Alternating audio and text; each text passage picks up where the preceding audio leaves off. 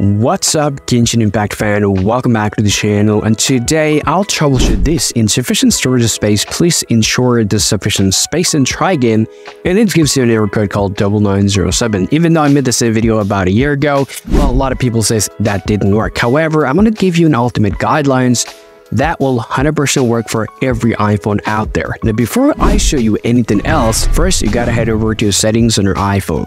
Come to the general, and here you have to head over to your iPhone storage. Now, please be very careful about your storage. Now, in order to play the Genshin Impact on your iPhone, you need to have at least 40 GB free storage. I repeat, 40 GB storage. It's a very massive game to play. So, if you see, well, you have less than 40 GB storage on your iPhone, then all you gotta do, guys, is gotta scroll down and find out the apps or the games that you don't want to use anymore. So, you can come right up here, select the apps or games, and then tap delete app or game. So you have to do the same things for other apps if you don't want to use them on your iPhone, and make sure you are actually freeing up your storage up to 40%. Now, the next thing that you guys can actually do here, you can actually do it from here. It's just review your video, or for everyone, you can head over to your Photos app on iPhone, open that up, and once you come over here, so all I want you guys to do is just come over to the album here. So most people, it might be on library, just tap album, scroll it down and tap videos. Now, video takes a lot of storage on your iPhone, so if you come over here, select it and select the video that you don't want to use anymore or don't want to watch anymore. So tap delete here. Do the similar process with your photos as well. So you can head over to the selfies or live photos, and you can select the photos that you don't want to keep on your iPhone, tap delete photos, and you gotta go back. Like, you have to make sure you are actually clearing your storage. Now, right after deleting your photos and videos, you gotta scroll down and tap recently deleted, because everything is actually comes up here. So come over here, tap select, and make sure you're actually making this folder empty. So I'm gonna select everything here, tap three dot, tap delete, and tap delete from this iPhone.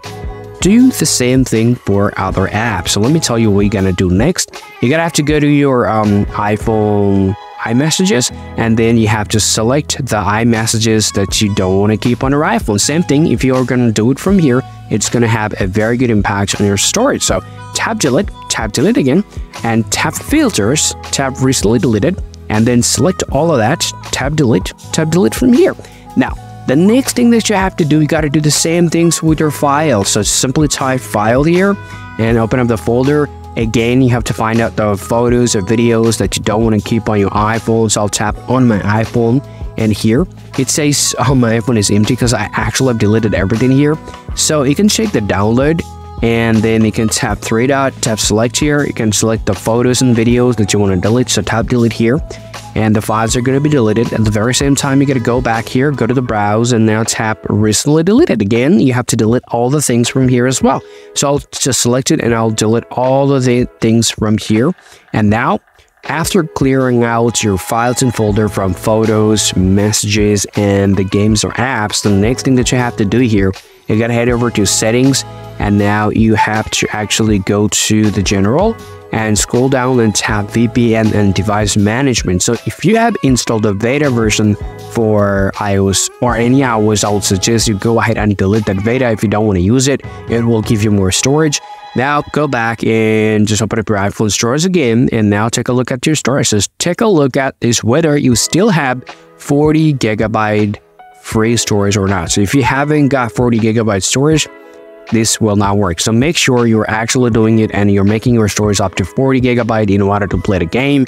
And now, the last thing that you have to do here, just go ahead and restart your iPhone. Sometimes it might take some time to clear out the storage, so you can literally do that.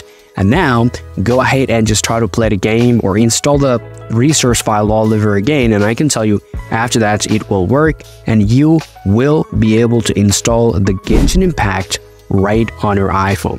Now, still, if you guys have any more questions regarding this topic or regarding any game that you're currently playing, please do let me know in the comment section. See you all around.